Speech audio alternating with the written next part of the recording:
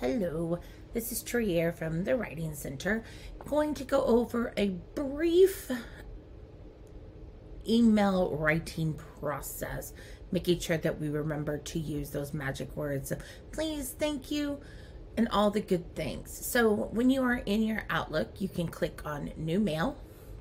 And then if you know the person's email, go ahead and type it right in. If you do not know, you can search by name. So I'm going to go ahead and send one to Janet Beth. And then this email is going to be about the process doc that she and I are working on. So I'm going to say process doc updates. I want to make sure that my subject is very clear as to what I'm talking about so that if she's got a bazillion emails, when she glances at the subject line, she'll know exactly which one she is looking for. Then, because this is a little bit more of a professional email, I'm not going to start it with howdy, hi, things like that. I can do Dear Janet Beth, I can say Janet Beth, however I want to. So in the Writing Center and LRL, Math Lab, library, things like that, we all go by our first names. Some of your instructors or professors or other collaborators that you come into contact with might prefer to be called Mr. or Miss. They might prefer doctor, might prefer instructor, professor. However they introduce themselves to you, that is how you will address them in an email. So an email to a professor, instructor, anything like that is not a text message to a friend. And you need to make sure that you avoid using slang and like the letter U for the word you, things like that. So Janet Beth, thank you for working with me yesterday on our joint project. I have included more information in our shared folder, period. Please let me know if you need any clarification from me. I look forward to hearing from you once you are caught up, period.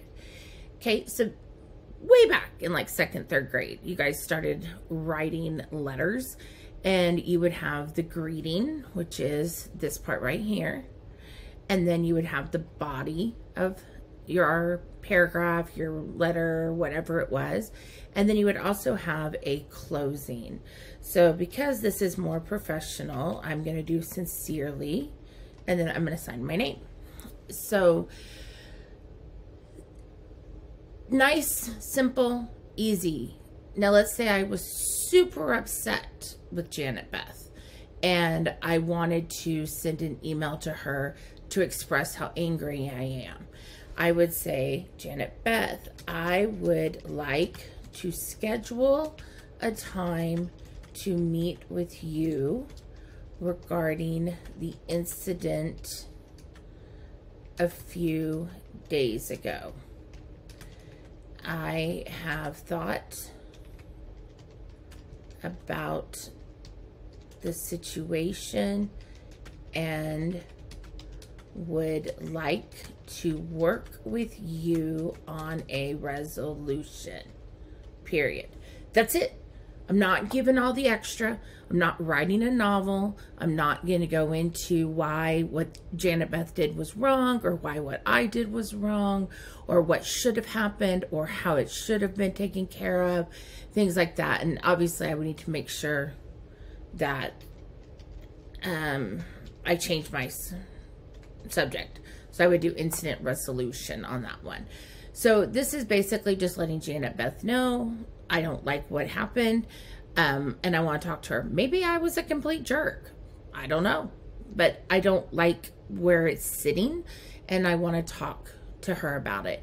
This is a great way to also, if you are getting flagged for AI, or you don't agree with a grade, or you have questions about an assignment, this is an appropriate way to ask your professor or instructor for time to meet. So you can also add on here, please let me know when you are available for a conversation. Now, a lot of us have the booking links in our emails. If your instructor has already told you that's how they want you to schedule time, go ahead and do that. And then you can send an email saying, I scheduled time to talk to you about the incident from last week. But if you're not sure how to schedule time with them, or they don't have time that works for you, then a very nicely worded email is how you would communicate with your instructor. So, or even with your peers, okay? Emails live forever. You can think that they're deleted.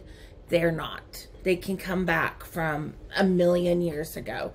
So you always want to put your best foot forward when you're writing an email.